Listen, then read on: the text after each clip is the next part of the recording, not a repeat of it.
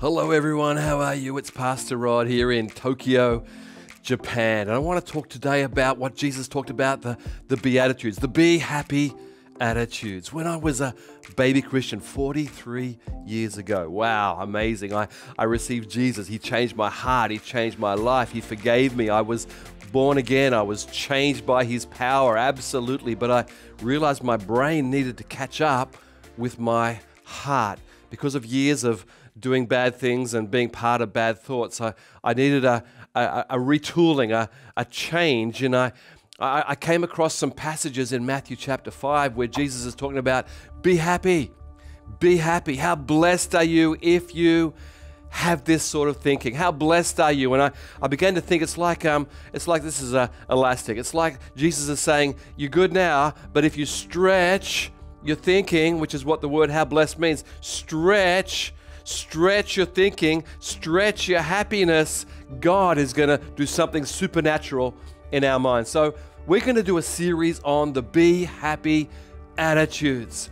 The be happy attitudes. Now I want to define what happiness means because it's not just around us. And in the world right now, there are a lot of people who are really suffering on the outside. And so happiness has to mean more than just the externals.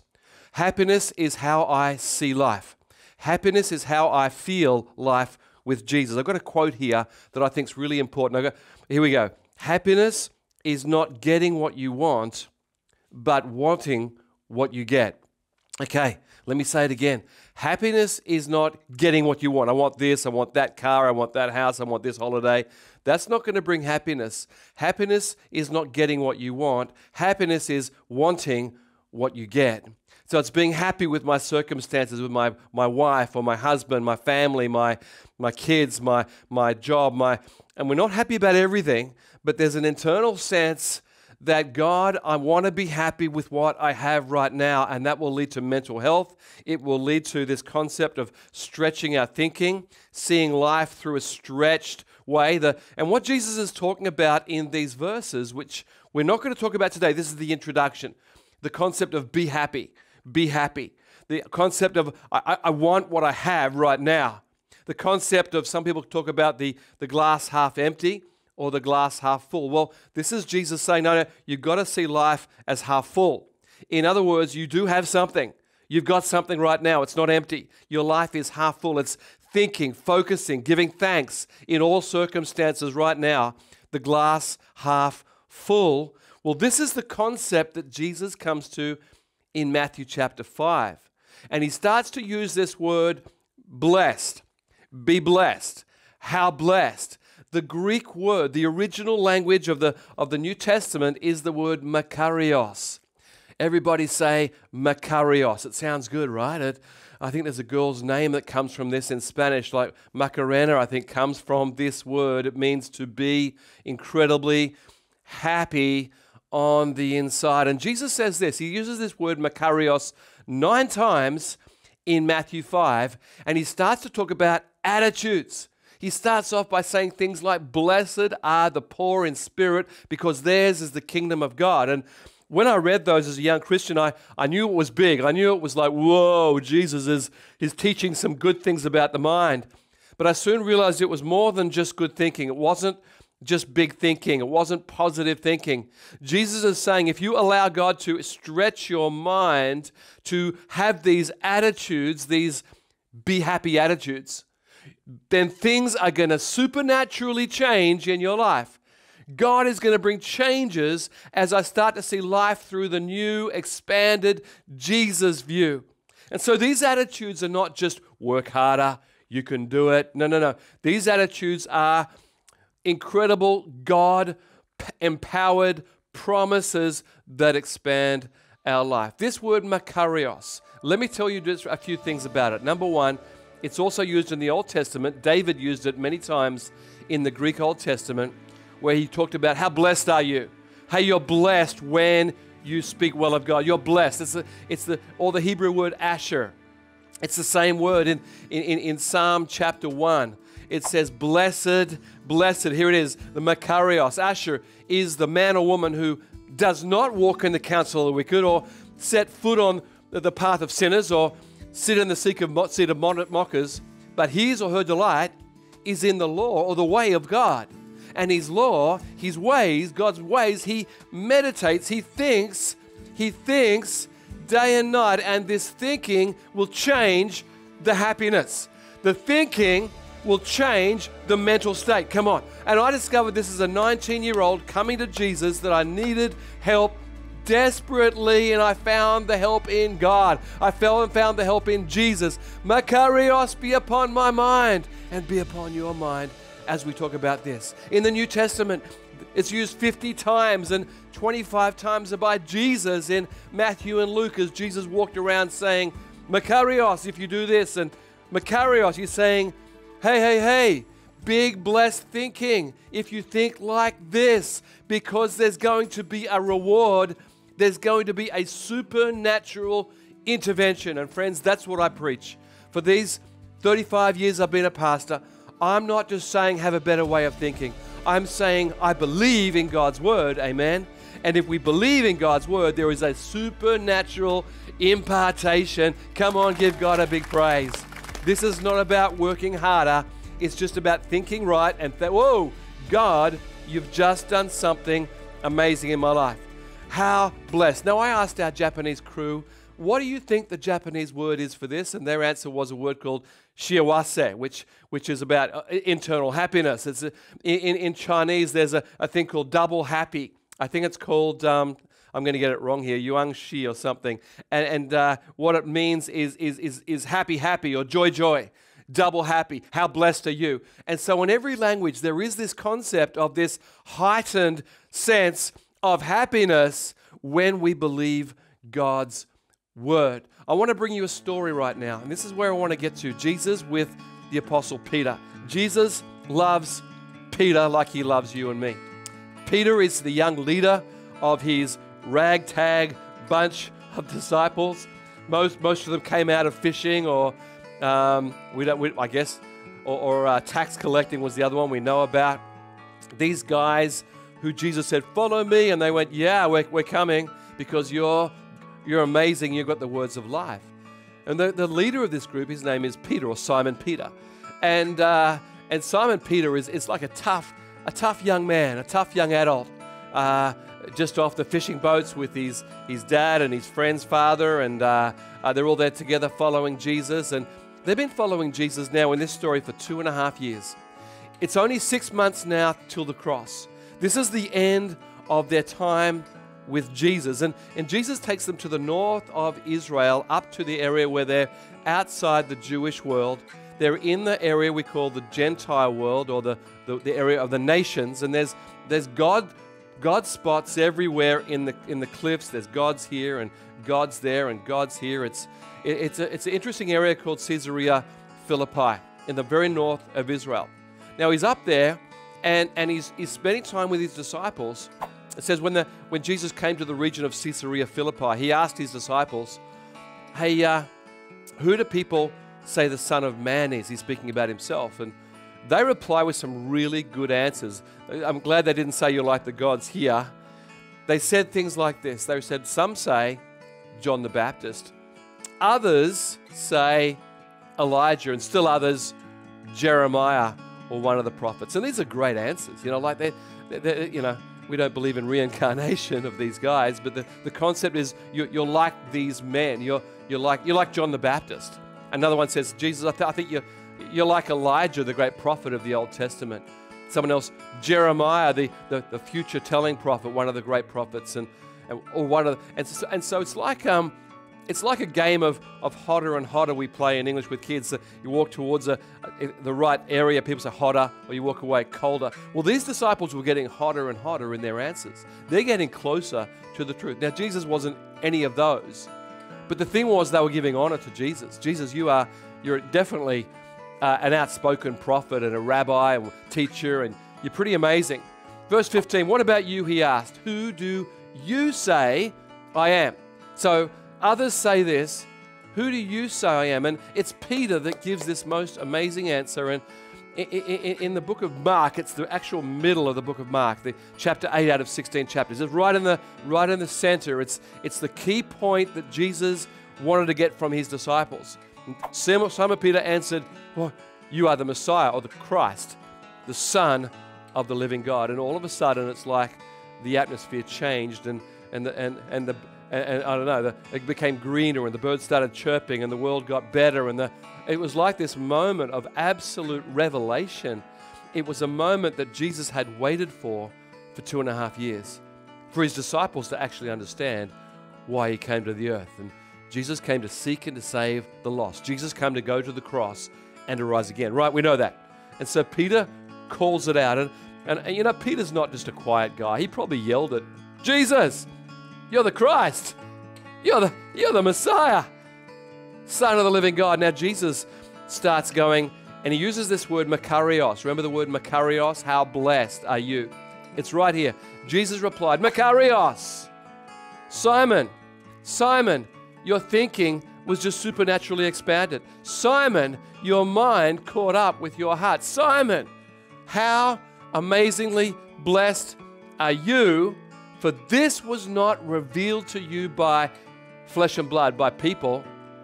This was revealed by my Father in heaven. And I think Jesus was probably so happy and I can't say jumping around. I can't imagine that, but maybe he was. Maybe he was just so excited, and he yells out, Makarios, Peter! Makarios, Peter! Makarios! He got it right, and he didn't get it from people. He got it from God. It was an inspiration of the Holy Spirit. It was from God, and it's right, and it's true. And Jesus goes on to say, and I tell you that you are Peter. The word means little rock, a little tiny pebble. You are the little rock, and on this large rock, this cliff face, two different Greek words. You're the little pebble, and upon this big rock, I'm going to build my church, Peter, and the gates of hell will not overcome it. Because Peter had got the truth, because Peter had understood the moment, because people had heard the voice of God, and it was right, Jesus said, hey, Makarios, happy, blessed are you. It's just supernaturally come upon your life, Peter, because you heard the voice of God correctly. Now, friends, in my life, I've been a pastor for 35 years. It's been my great joy to be able to see people read the Word and get revelation from God. People who were depressed read, and all of a sudden it was something like, where the Bible says, be thankful in all things. And all of a sudden there's a supernatural impartation, a supernatural lift out of the sadness and the depths into something good. Here in Japan, we hear of people all the time saying, I was so depressed, I was so sad, and I read the Bible, and I said, God, would you speak to me? And God spoke, and all of a sudden, I came out of this hole into happiness. This is real. This is real. In our new church in the Philippines, in Manila and all through the Philippines, the team there, Monsi, is taking about 50 people through how to read the Bible. And these people are saying, well, we're from a country where there's lots of Christianity, but we've never read the Bible. In fact, I heard it again this week. Monsi said a wonderful lady who'd been a form of Christian all her life had never read the Bible for herself. She thought it was the priests who read the Bible, not her.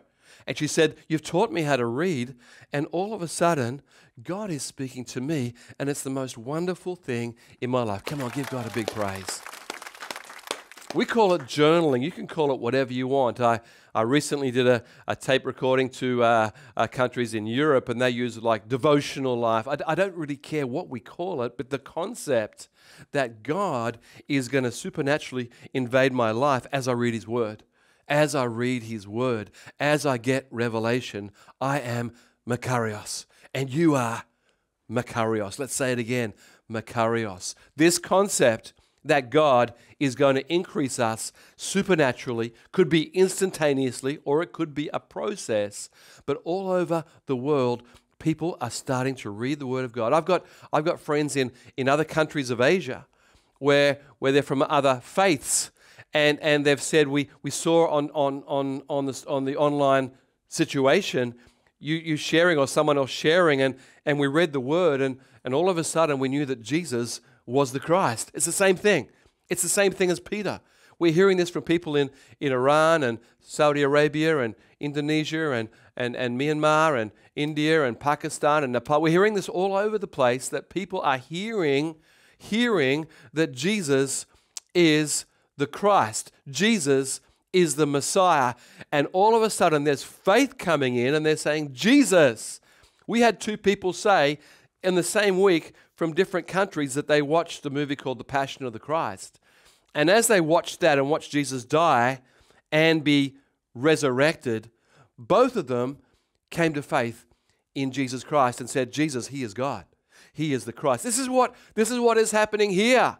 As people come to know Jesus, there is a Makarios moment in their life, a stretching, a expanding. Whoa! And that's what Jesus is going to teach in Matthew chapter 5. And that's why we're doing a series over the next 8 weeks. There'll be different speakers and different things. And as I look at these things here, it starts off, blessed, there it is, Makarios are the poor in spirit, for theirs is the kingdom of heaven. And we start to read through, and I've got to say to you, honestly, some of these words we've got to explain. And we're going to explain it with illustration. We can understand it. But the concept is, blessed are you when you have this in your heart, poor in spirit, because theirs is the kingdom of heaven. There is something coming upon your life. There is an impartation. There is an anointing. There is a change. And for me, when I got saved at 19, as I said, I came out of darkness and actually occult stuff and evil stuff. And in fact, when I became a believer, there was a demonic presence in my life that left immediately, and the presence of God came on my life. And I've never had that darkness again. I've never had that depression and darkness again. I'm not saying that's what causes all depression, but that was my case. And I can tell you my story.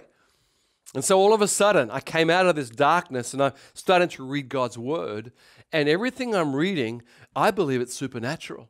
I believe I read this sort of thing from Matthew 5 and I didn't understand it. Blessed are the poor in spirit. What's that? I don't know, but I want that. Jesus, I want that. Whatever that is, I want that, because theirs is the kingdom of heaven. There is the ruling in the spiritual realm and receiving in the spiritual realm. And as a young Christian, I used to read like that. Jesus, I want that. Next one, blessed are those who mourn, for they will be comforted. Don't really understand it yet, but I want that. I want that. Don't you want that? And when we get that, there is a promise of something. Blessed are the meek or whatever, for they will inherit the earth. I want that. You see, we've got to be the believers that engage God's Word, believing there is a supernatural result. I believe that. And I've been committed to having a great attitude all my life. I'm now 62 years old. I'm committed to my mind and my heart at this age. I'm better than I was, but I'm not finished yet. And I'm inspired by some things that John Maxwell says. He's a great Christian leader, teacher in the world, and he's old now, but when he was younger, he said his father was his inspiration, John Maxwell's father, and in his 90s, I think it was in his 90s, he would read the Bible and read books on attitude, and John Maxwell would say to his dad, Dad, why are you still reading books on attitude? You've got the best attitude of anyone I've ever met. And his dad used to say, oh, John, I can't let my brain slip. I can't stop thinking about a better attitude with Jesus. Now, this doesn't mean we always got to strive. It's not like every day I've got to have a better attitude, but I think we can with Jesus. So back to my story. As a young Christian, I'm just really getting excited that my brain is changing, that my thoughts are changing, that all of a sudden this concept of how blessed, the be happy attitudes. And I started to think, I'm happy now with what I have. I'm happy now with what I have. And that is such a different way of thinking than I want this and I want that, and if I don't get that, I'm not happy. This Instagram world is really hard. It's really difficult. As a spiritual leader, let me tell you that the most difficult thing really is not to compare, to look at other people's best days or best moments and say, that's happiness, and I don't have that. See, happiness is not getting what you want. It's wanting what you get. It's wanting the life that God has chosen for us. And this could be in the area of purpose or jobs or whatever it is. I want to tell you, be happy in Jesus is a great way of living. This last thing I want to share, and then I'm finished. You know, when I first became a believer, I've told this story many times, but it really is impacting to me. As I became a believer, I knew I had to love and forgive my dad. We had not had a great relationship. He left the family when I was 8, and now I was 19. And through these and other scriptures, my expanded way of thinking, it's actually in some of this stuff here we're going to read.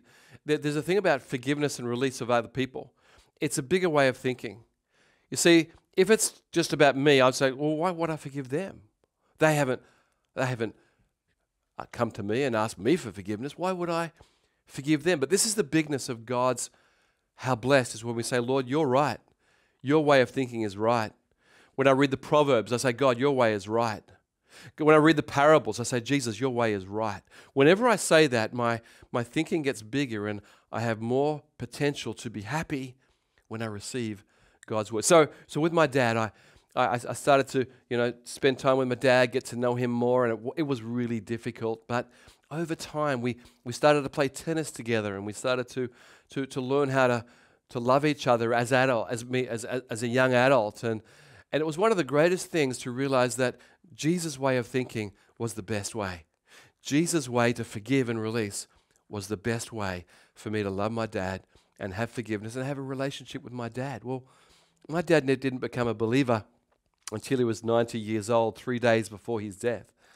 And I wasn't there when he died, and I didn't know that he had become a believer. And I went back to Australia for my dad's funeral, and I met the old priest, the 85-year-old Anglican priest, man of God, wonderful man. And he came up to me and he said, Rod, I want to tell you that your dad was a believer in Jesus in his last days. I said, what? He didn't tell me. I didn't know. He said, no, he's been seeking God all this time. And that's the end of the story. I want to tell you, unless we have these moments of saying, God, your way is bigger and better.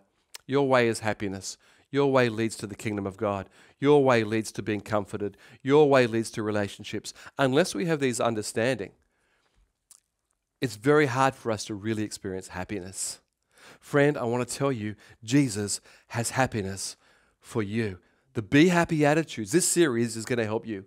It's going to help you get free in your emotions. It's going to help you get free with perspective. It's going to be a most amazing season, the Be Happy Attitudes of Matthew chapter 5. And right at the end, Jesus says, if you do this, your reward will be very great. Now, and seeing my old dad saved and finally going to heaven and meeting people, it's going to be very, very good. Can I pray for you? Can we pray right now? Come on. Let's pray that we say, Jesus, I want these Be Happy attitudes. I want the real happiness, that I want what I have right now with you. Amen. Thank you, Lord. I pray for my friends here, for myself, that we would have this expanded way of thinking, this increase as we say, your ways are better. Your ways are my ways. I take your ways, Jesus. Even if I don't understand everything, I want your attitudes, because I believe there's an expansion, a growth, an increase, and a happiness coming. Lord, I pray that you'd help us with our mental health. You'd deal with areas of insecurity and depression and sadness and take it away or replace it with internal happiness. Makarios over all my friends. Makarios over all the families.